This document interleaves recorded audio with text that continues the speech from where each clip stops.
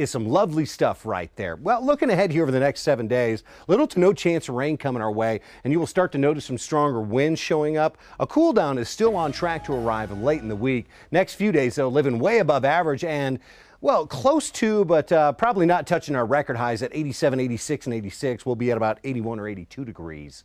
That strong Friday cold front not only results in the windiest day of the next 7, but it knocks our temperatures back down to about average for Friday and for Saturday. Here's a look at today's forecast wind speeds.